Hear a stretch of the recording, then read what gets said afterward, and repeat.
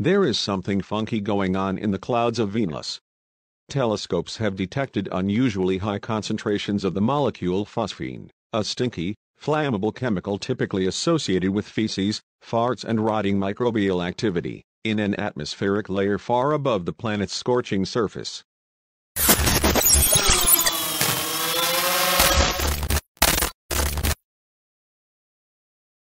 The finding is curious because here on Earth, phosphine is essentially always associated with living creatures either as a byproduct of metabolic processes or of human technology such as industrial fumigants and methamphetamine labs.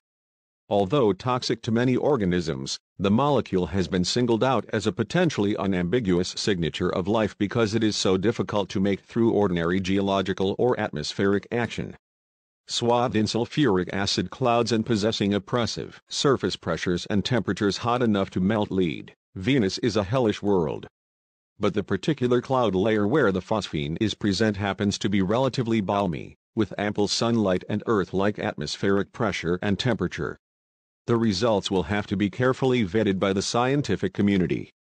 Yet they seem likely to spark renewed interest in exploring our sister planet next door. It's a really puzzling discovery because phosphine doesn't fit in our conception of what kinds of chemicals should be in Venus's atmosphere, says Michael Wong, an astrobiologist at the University of Washington. Planetary scientist Sanjay Limay of the University of Wisconsin-Madison agrees. The bottom line is we don't know what's going on, he says. Neither Wong nor Sanjay were involved in the work. After the Sun and Moon, Venus is the brightest object visible to the naked eye in Earth's sky. For thousands of years, people told stories about the glittering jewel that appeared around sunrise and sunset.